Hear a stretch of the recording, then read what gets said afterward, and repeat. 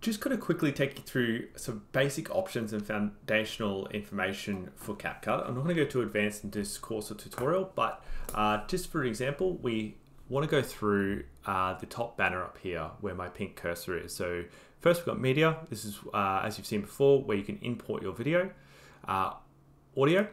This is where I can apply music, sound effects, or extracted audio from other videos. But in this example, we might just be looking at music or potentially sound effects if that's something you want to use.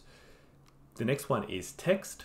So text options, here's an example of a text option. So I'll apply my video by pressing the plus button.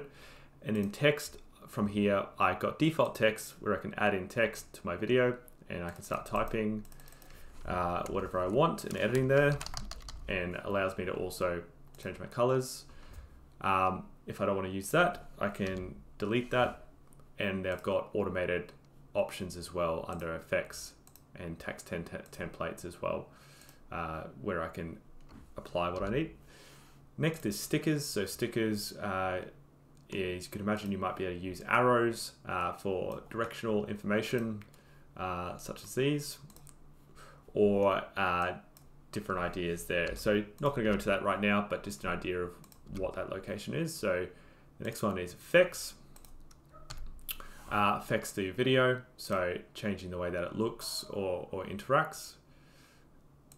You can see that I've applied effect to my video and it gives it a different type of filter. So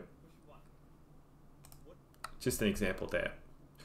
The next few are a little bit more transitions, is transitioning between scenes. So I'm not going to really use that today or in this course at this stage, but if you are a little bit more advanced, you might look at transitions between cuts and scenes, and filters is the last one that I want you to have a look at.